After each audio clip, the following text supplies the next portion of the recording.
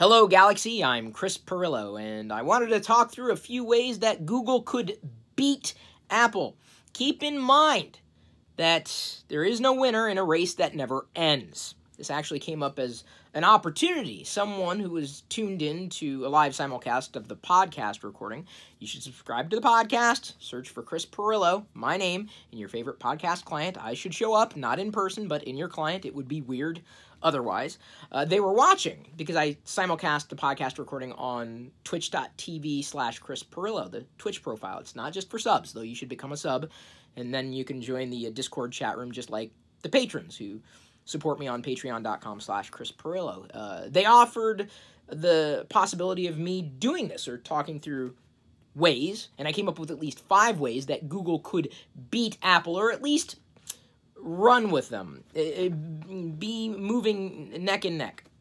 Some would argue that this is a non-issue because Google's already beating Apple. But are they? I don't know if I'd go that far. Certainly, they may be doing better in certain areas than in other areas. This is not a conversation about market share. It's never really been about market share, though. I know it's a bragging point that I'm kind of ripping out from underneath you. Well, there are more Android people out there. Well, they're not really people. It's a platform.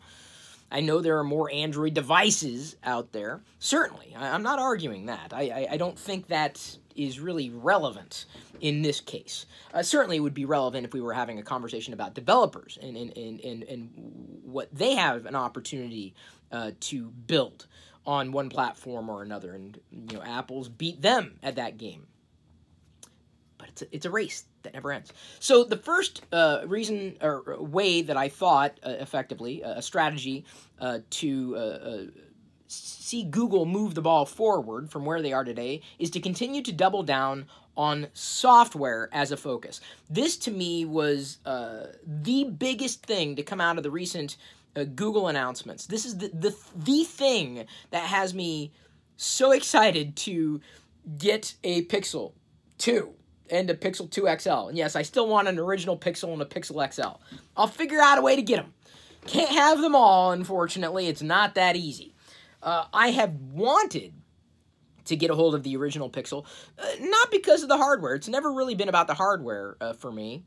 This is a motif that, if you've never listened to me talk, you would have heard over and over again. Pretty much, I should get it tattooed on my arm.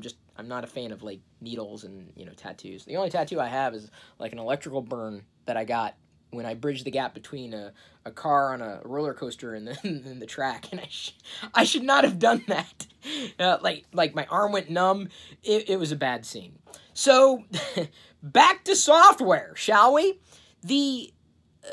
The scope of Google's position cannot be understated.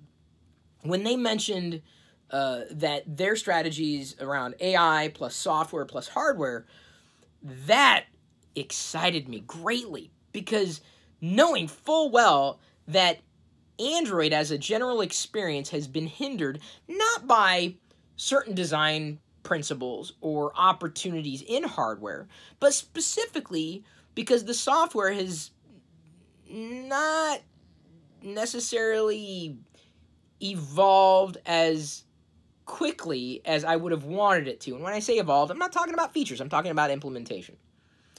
Honestly, one of the best Android experiences that I had was on the Nexus 4. And then after that, I think Nexus 5 or 5X, I can't remember the names. Moving on to the Nexus 6P. I haven't had a Pixel yet, which is really a mass market opportunity for Google. More so than the Nexus line of products, which served more as kind of a reference point for OEMs to effectively look at and say, oh, that's what Google thinks Android could be. Okay, good to know. We're going to do something completely different, entirely different. We're going to take what you did and we're going to... But it's still something that I believe is critical. So if they double down on that software story, I think it's amazing. This is something that I've wanted from any company, Google notwithstanding. I mean, if Apple doubled down on software, I'd be happy. The problem is that when Apple does it, it's just mentioning a feature. they don't talk about the implementation, or they'll just kind of throw it in there, but they won't talk about how it's seamlessly integrated with the hardware and the experience anymore. That used to happen. That used to be core to their ethos, Apple's. And this is where, when I say that Google has out-Appled Apple, the reason why is because they've given software center stage with AI and with hardware. And I think Google has nailed AI with my experience in using Google's services. They do, or Google does, and its products do a better job at handling requests in such a fashion that I feel it's more intuitive and less frustrating. This is a problem that I've run into with Apple's stuff as of late. I'm not talking about jank right now. Let's sideline the jank. I'm talking specifically about, for example, a voice command. You could say Mome Moogle or May Miri. Hopefully you know why I just did that, because I don't want to trigger anybody's assistance.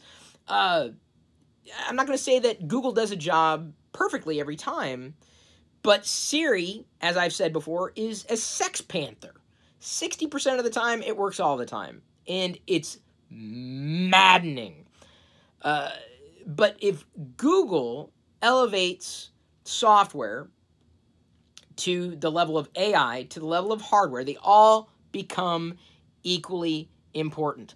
That's important to me because they are all equally important. And almost as a backlash, I've rebuked those who continue to fawn over specifications and what the device looks like, and oh well, it doesn't have this and it doesn't have that. Okay, I guess people care about it, but it's never just been about the hardware. And for the longest time, people have been led to believe that it's all about the hardware, but it's not. I can tell you this, I've never misled you. In my 20 years of doing this, I've never misled you. The software is equally as important as the hardware, if not more important. I've used another example. Let me go ahead and clarify that for those who don't want to believe flat facts. You could have a lackluster piece of hardware that is operating on good software, and it's a good experience. But you could have a great piece of hardware running on lackluster software, and it's a poor experience. I mean, you've probably seen a fancy gadget. Oh, it's brand new and it's fast. But the experience sucks. Because the platform is not operating well, or the features are half-baked. That's the example I'm talking about. And given that Google made that very clear, excites me, because I'm sorry, not sorry, Apple isn't doing that at all. And even if they were saying it, you don't have to look very hard to see where that would-be promise would fall short in terms of an experience. So by Google saying it's hardware, software, AI, they're talking about the user experience. The fact that they reiterate user ad infinitum in this recent keynote presentation is exciting, and the products underscore that. If Osterloh is effectively driving that train, I'm aboard. I'm all aboard. I couldn't say that because I'm not the conductor necessarily, but it's something that if they keep hammering that point home, it has me. It has my attention as someone who's been watching this industry and been steeped in it, and providing perspectives and opinions and feedback all along. If they just continue with that, things will get better. And then we'll see some competition. Then maybe Apple will stop not innovating. Apple does innovate. Apple does iterate. I'm not going to say that. That I think is another misnomer. But Apple will start recognizing the value of its software and services. Or if it doesn't, it should. If it continues to do what it's doing, it ain't going to be pretty for users. I don't care what the device looks like. I'm not talking about that kind of pretty. I'm talking about your general experience. So they're taking hardware seriously. It's more than just a hobby. And if they continue to keep software and AI in the center, they'll have a winner. But if they start going down the hardware path and hardware solutions, they've lost. They've got other hurdles to overcome. I think that Pixel adoption is going to be stunted for a few different reasons. There are things that I think Google could do to make the Pixel more prevalent, and advertising isn't necessarily the way to do it. Working with exclusives isn't necessarily the way to do it. I've got some ideas. That will be a topic for a different video if you're so interested. If Google is interested in the ideas I might have to offer. Hi, my name's Chris Pirillo. I'm everywhere across social. The second thing Google might do to beat Apple is continue to drive self-branded, high-quality, low-cost products. So I've avoided any kind of smart home anything. I've tried them in the past, and ultimately they were just flaky and problematic and nothing integrated well, and then you had issues with other aspects of these things. But when Google announced their Google Home Mini, which is not an outstanding name, I like Pixel. I really think Pixel needs to be its own company. Don't put it with Nest. Nest is its own thing. Pixel needs to be its own company. I want to buy a Pixel Pod. Or a Pixel Nuts. Or they look like donuts. Jelly-filled donuts. Don't do that, I think. You can't actually put your finger through Google Home. This is really weird. Don't animated GIF this, whatever you do. So, the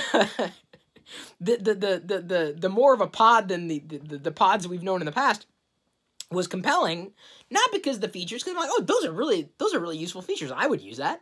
I know our family would use the things that they were laying out. But when they announced the price, I'm like, okay. Like, usually for me, if I'm kind of on the fence with something, like maybe $99, depending on its general value, is impulse buy. $50, I'm more than willing to try it if I was considering it as a potential use case. $49 is incredibly affordable in terms of what that thing does for you, what it unlocks. Is it the most amazing speaker experience in the galaxy? No, that's not what it's trying to be. It could very well be the gateway, this simple, low-cost, clean, effective, useful, usable device could be the gateway for people to discover what Google's doing with its hardware, with its software, and with its AI. To move Google past the point of branding where all it is the search box. Because that's how people consider Google. Android isn't necessarily synonymous with Google. We've seen OEMs take Android and spin it to their own detriment to a certain degree, or to their own ends. So when you've got this solid experience, low cost experience sitting right there, people come over, they see it, and like, wow. I had a friend that's how people discover things, through friends. A friend, effectively on Facebook, he's like, well, I'm thinking about buying this smart speaker thing that everybody seems to like, and the new Google Home Mini. And I said, well, let me just lay it out for you. This is what Google Home Mini can do. I wasn't like going off of, a web page. This is the things that I remembered. These are the things that I know he would use. These are the things I know I would use. So, as I laid it out, he's like, oh, it can do that? I'm like, yeah. And you don't necessarily need another Google product for it to happen. Because there are certain compatibilities with iOS or Android, or it's a standalone product, but it integrates, of course, more seamlessly with Google's other products, specifically in its hardware line. So, if they do that and replicate that type of experience with other parts of what they have, I think they'll have a winner. Now, Chromebooks have been overtaking the educational market slowly but surely, and I think for very good reason. The first Chromebook experience I had, I thought was stellar. It was a few years ago. I think the last time I talked about a Chromebook was when I was slagging Microsoft for not calling it a real laptop. I'm like, whoa, hang on. Oh, let's back the truck up here. It has a keyboard.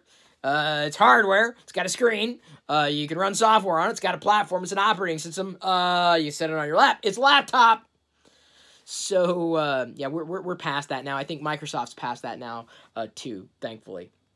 So when I saw the Pixelbook, of course I was compelled, because I've been considering a better secondary computing experience, a larger screen computing experience on my desk here.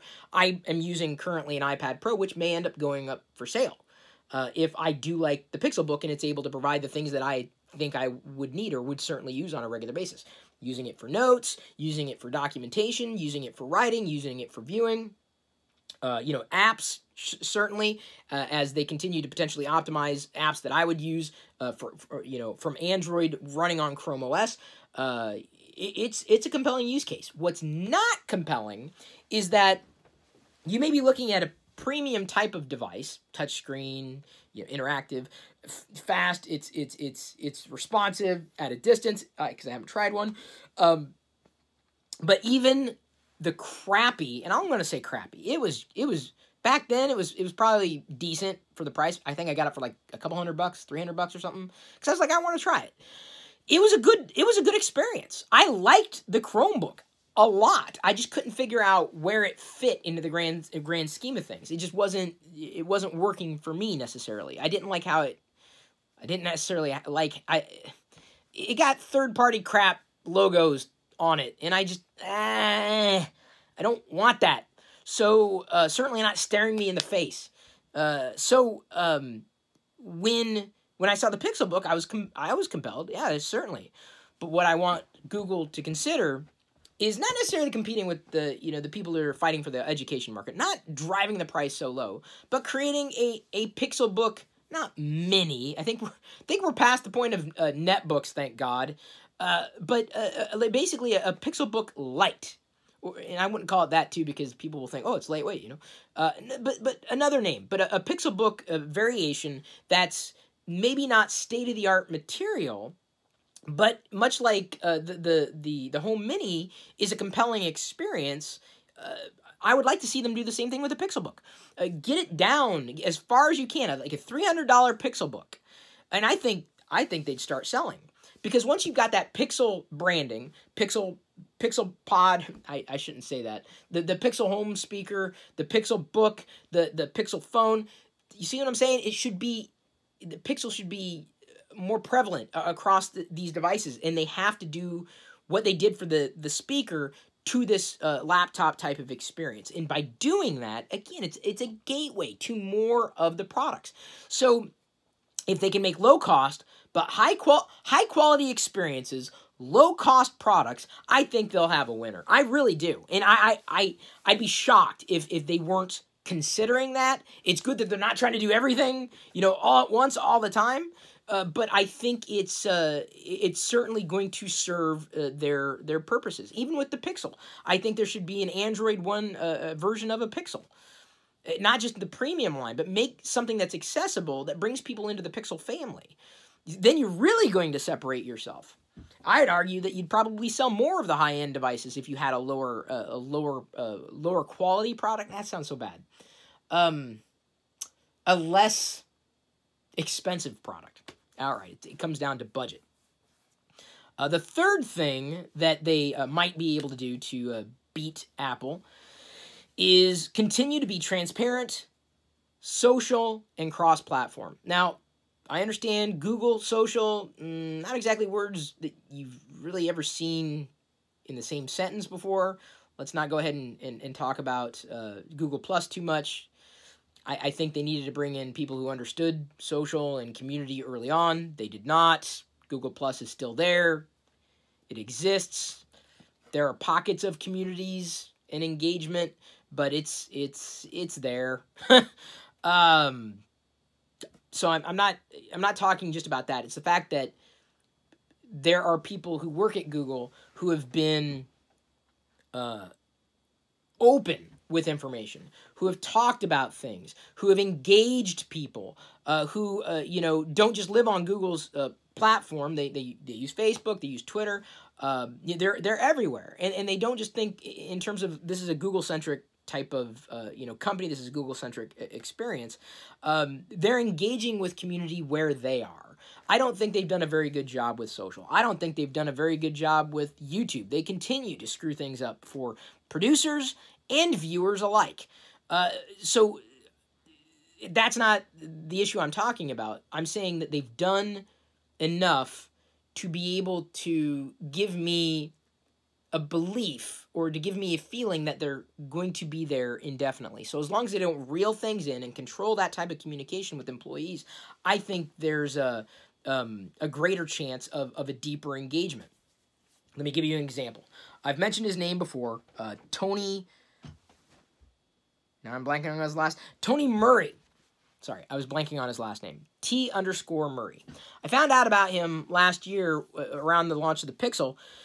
His name somehow came on my radar because he was talking about Pixel performance and what he had done to tweak it. So apparently he's largely responsible for the performance of Android on the Pixel.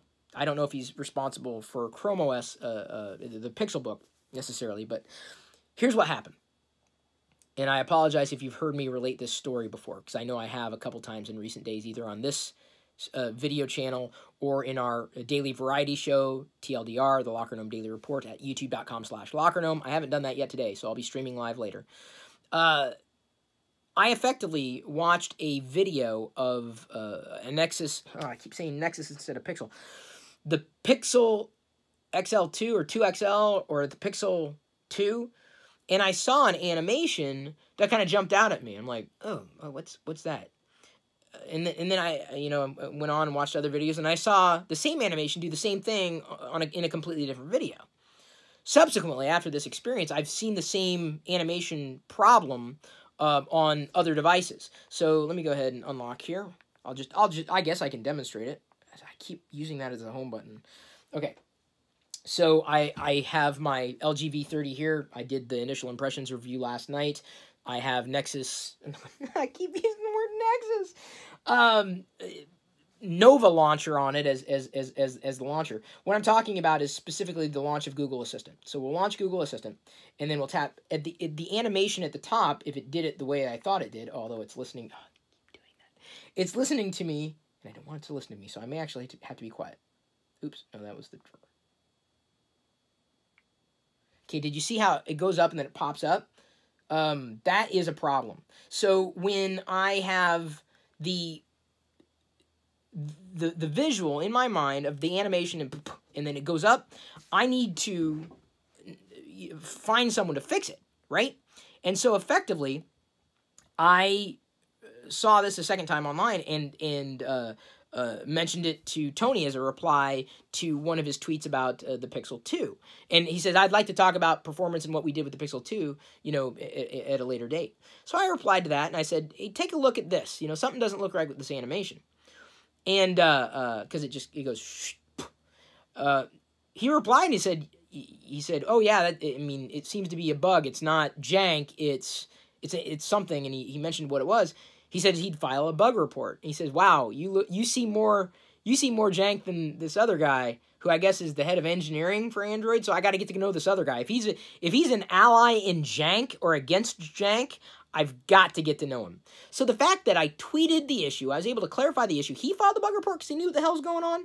I've never had anything like that happen with Apple. This is the second time Google's done this for me. And for you, by the way, if and when that issue gets fixed, you get a better Google Assistant app without even realizing it if you never saw it before. But once you see it, you can't unsee it. It's still an issue. He knows it's a bug. He reported it as a bug. I did the same thing with Google Maps years ago on iOS with the frame rate being artificially stunted. So that's something that I felt he did a service, not just to me, but to him and to everybody who's using the Google Assistant app, because it doesn't seem to be a Pixel issue. If I'm able to replicate it on any Android device with the app, it's great. I can't wait for the next update. I so can't wait. I can't wait. Try it now. See how it is. Wait for the update. And I'm just going to keep waiting. I'm going to keep waiting. I don't know where the bug report went. But the fact that Tony was empowered to do something like that is exciting. Because now, if I see an issue that I think is core to Android, not just a third-party overlay, like say with the Pixel, I'm going to start documenting. And I'm like, all right, boom, boom, boom, boom, boom, boom, boom. And when I've got a list, I'm like, hey, you guys, these are some of the issues that I believe are related to the hardware, potentially with the software, that could be modified in software. I don't know how to basically get them fixed. I feel they would go somewhere. That would never, seemingly has never happened with Apple. Ever. So good on Google. Continue to be transparent, social, cross-platform. Another way that I think they could beat Apple, again, I have to put it in quotes because it's everything's relative. But I'm saying these are things that they can do to improve their stature and effectively become a better competitor and potentially force Apple to compete. Start to open true kiosks or stores. I guess there are certain locations that will replace your screen, but there are so many malls around the world. There are so many locations around the world. Even if it was, done in partnership with a chain or an entity that already had locations, I'd be fine with that. Because if I knew that whoever was in that particular station would not just be maybe helping with sales or whatever, but specifically support. If I knew that I could walk into store X or, location Y and get my problem solved or ask a few qualifying questions that I can't find anywhere else, I feel it would do a great service to Google in their line of thinking in terms of doubling down on hardware and specifically the Pixel strategy. All the more reason I think it needs to be Pixel, the company, or maybe even a subsidiary like Google Pixel. I don't think Nest has got enough of the branding or association with Google, and I don't think it needs to. But if I knew I could go in there and get help, that would, number one, be a reinforcement for a purchasing decision. And number two, it's branding, it's location, it's name, it's recognition. Like, oh, Google has stores now. Huh? Okay, Google has hardware. Oh wow, that looks nice. Wow, that's pretty fast. Well, I had no idea they had this. They have that too. Wow, that's just like this. I was thinking about upgrading it. You see what I'm saying? You gotta stop relying on nerds, Google. Gotta stop relying on geeks, Google. I'm just telling you. There are certain products out there that are fine for us because we get it. It's not us who's going to move the needle. Who's going to move the needle are the people who walk into stores and who walk into malls. I want to do that every so often. But if they get a known presence and you know what you could do there, I think it would serve a great purpose of furthering along the community engagement, furthering along presence, branding, attention, and overarching value in terms of what Google has to offer beyond just that search box. You understand that. I understand that. But how do I effectively, and I don't know if I have the answer to this, how do I effectively convince someone who has been using an iPhone all these years, and maybe their own average Android device all these years, that there's a better experience to be had within Google outright? How do you make that leap? How do you help them make that leap? Because I can sit here and talk about it all the live long day. Average person did not watch minute 1, didn't even get past 5 seconds of this video, let alone 28 minutes.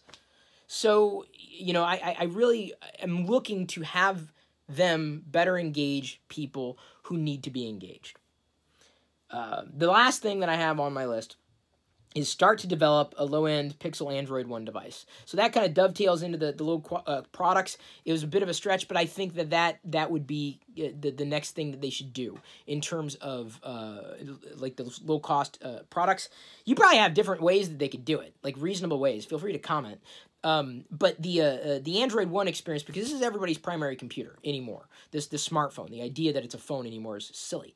But if they release another mini, I think it should be the smartphone and then the Chromebook after that, if they're able to do, the high quality, lower cost versions. Because, they may be competing against OEMs, but OEMs are going to have a different Android strategy.